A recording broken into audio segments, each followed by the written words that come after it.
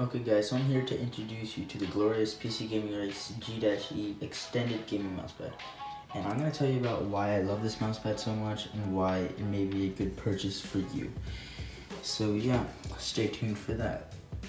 Okay, first let's talk about something that you probably want to know. So what you get by buying this product. First thing you get is the mousepad itself, which was rolled up in this nice box. It's actually a nice glorious PC Gaming Race G-E Pro Gaming Mousepad. Looks kind of nice. They say it's like a really nice gift box. I wouldn't say it's much of a gift box. It looks like an average mousepad box. It's decent, it serves its purpose, and I guess they save money while not using color. So yeah. And also I really like the stealth black look of it because I have the Razer Black Widow Ultimate right here.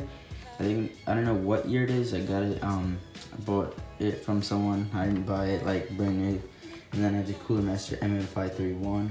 I'm trying to put out a review for this, but my editor won't work. I don't know when this video of this mousepad will go out, but hopefully soon. First, and then the next thing, you get a glorious PC Gaming Race sticker. And most people said, like I checked reviews, that this logo was actually this sticker, so it like had like that. Had like color and stuff, but they decided to remove it because it would look much better like that. And I highly do prefer this one. It looks really cool. And it is a pretty big mousepad. So, and then we also get a little paper in it and tells you how to clean it, which is nice. On the back side, it just tells you about their other products, their headset hanger, their wrist rest, and their mechanical keyboard with swappable switches. Yeah, that's pretty much what came with it. So now to the next part. Okay, the next part is build quality, and so we can talk about everything else first, but let's talk about this as the most simple thing. What is it called? The material they used, not for the mousepad, but for the little logo right here, it's actually kind of like a bit of rubberish.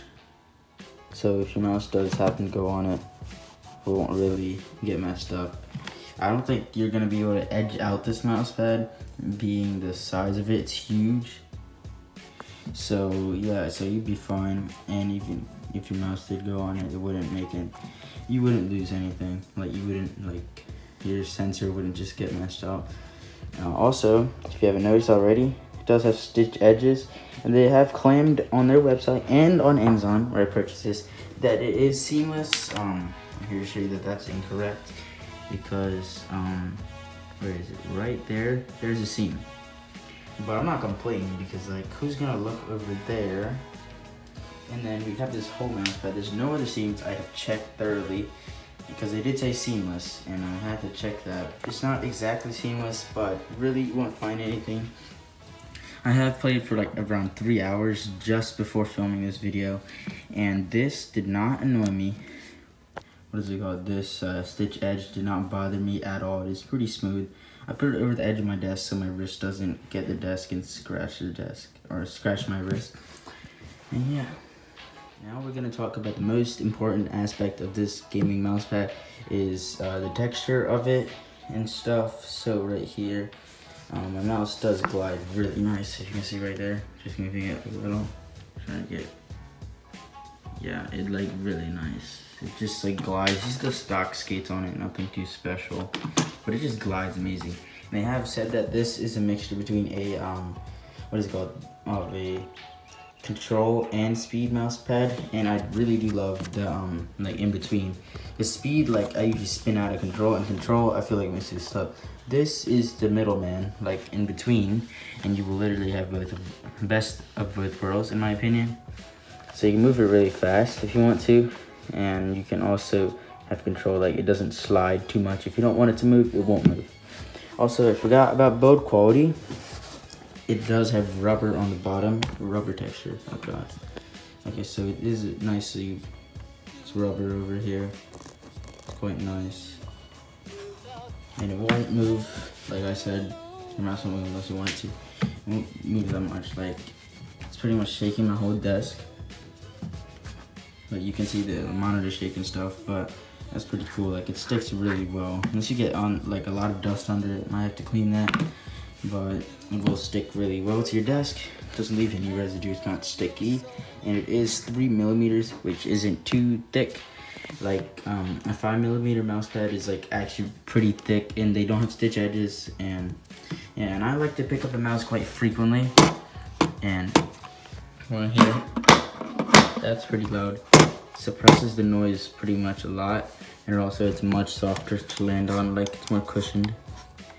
You can feel, you can see it. My finger does go down a little, but more in detail. So yeah, it's pretty much like that. You can see.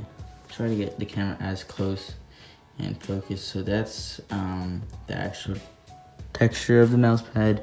It does feel pretty soft. Like my wrist does not like really hurt by scratching it. Even though I do have a sweatshirt on right now, my wrist and my palm, they don't feel like they're rubbing against it. I mean, not my palm, but like the bottom of my wrist and the edge of my palm, it won't really like get on here. I mean, it does, but like it's really soft. It's not slippery soft, but it's like good soft. Like it's nice. It's also, this mouse pad is machine washable, as they did show a little paper right here. It showed you exactly how to wash it. I don't think machine washable, but there's, yeah, the best way to clean it. The best way to clean it is just add a dash of soap, the cold water, and just air dry it. Just like hand wash it. It would work best. If you put it in the dryer, I think it would like roll up and lose shape. Talking about losing shape, being in this package that they have packaged it in, did not lose shape at all. As soon as I put it on my desk, this is as of 2 days of buying this product, I did not experience anything with it rolling up or anything. It was perfectly flat. Just put it on my desk and it was already like that. You didn't have to like stretch it out or roll it or like hold it for a while. It was just perfectly flat out of the box. So that is a really nice pro. And yeah, it's a really nice mouse pad. For the price, I did pay around $20 USD on sale. And what's it called? I think it's like usually like $25, which is an amazing deal. It's probably the best extended mouse pad money you can buy, and probably for the best price too. Because like if you look at HyperX or Corsair, I didn't go with that just because of the huge design on it, and I didn't like the stitching. It looked really sharp. HyperX, their pads are like really slippery. Even though you get the control one, I just feel they're pretty slippery. I tried them out in the store and stuff. Steel Series, people said like their quality is going down. They were better before, and I looked at this company. I was like, oh wow, I never heard of this. And I read the reviews. There were mostly 3/4 of them were positive, and I'm like, okay. And in the end, I did receive a great product for a great price, which is what a consumer always wants. And that's what this company, Glorious, tries to do. They try to like sell you stuff for a good price, and they did do what they meant to do on this mouse pad. Again, this mouse pad, the G-E model, which I have right here, the extended one, not the XXXL. That is huge. That's like 42 inches by like, I don't know, like 20 inches. That's gigantic. That covers up like pretty much the whole desk except for like this area, like right here, or maybe a little further. I don't know. This is 36 inches long by 11 inches wide. Like, so it's 11 inches here. 11, my hands are pretty sweaty, so I can just draw. So then 36 right there. Okay guys, so that is it for the Glorious gaming mouse pad, and in the end, it is really glorious. So yeah, if you guys want to pick this up, I will have the Amazon affiliate links in the description box below. So make sure to click on that and purchase one of these if you're interested. They also do make smaller versions, like a large, like a regular large mouse pad, which is probably like this big. And then they do make smaller ones too, which is really good. I approve of this company. I think it's a really good company, a really good approach to mouse pads. If you are thinking of buying one, they're the place to buy it from.